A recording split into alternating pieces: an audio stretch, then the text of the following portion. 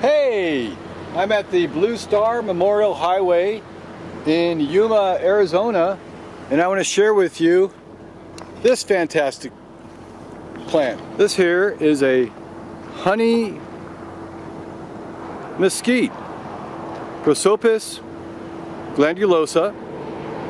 It's a small to medium-sized thorny shrub. And now you find this in the southwestern United States and along the Mexican border.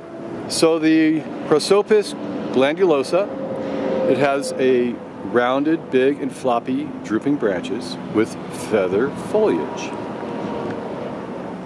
Check out this feathery foliage with the little seed pods. It flowers from March to November. It's got these pale yellow elongated spikes that bear straight yellow seed pods.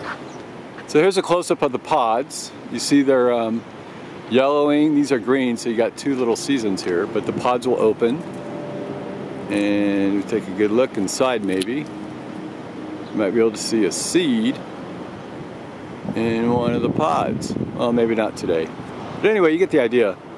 So, you know, medicinal purposes, animals eat this. I don't sure that I'm gonna eat it. But here you go. It's got these thorns on it, like all the other mesquite.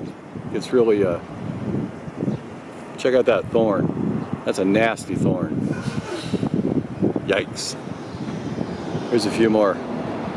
All right.